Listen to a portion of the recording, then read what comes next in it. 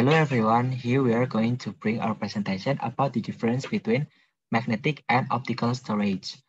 We are from the group 8 and here are my friends going to introduce themselves.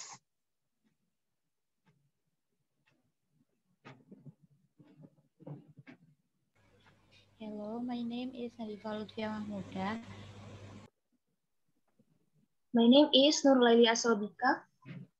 And my name is Raditya Catur N. The content, this presentation contains first, magnetic storage, second, optical storage, and third, the difference between them. Okay, for the first is magnetic storage. What is magnetic storage? Magnetic storage is one of the most affordable way to store large amount of data. Magnetic storage uses two types of magnetic polarities to represent the binary information consisting of zeros and ones. How it works? They store data on iron oxide, which is known to us as rust.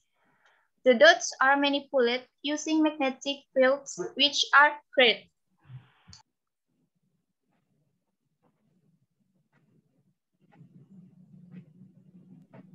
This is the example of magnetic storage device.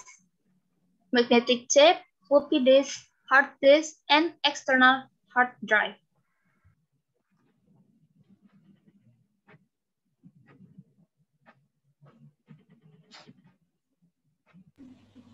Next, optical storage. IBM defines optical storage as any storage method that uses a laser to store and retrieve data from optical media. Britannica notes that it uses low-power laser beams to record and retrieve digital data.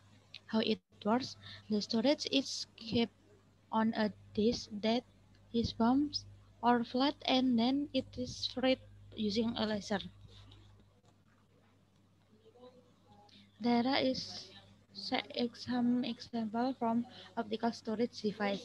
First, CD, third, second, DVD, third, Blu-ray. And I'm going to show you the difference between the magnetic and optical storage. The key differences are first, accessibility.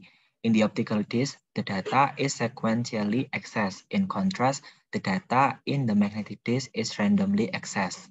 Second, tracks.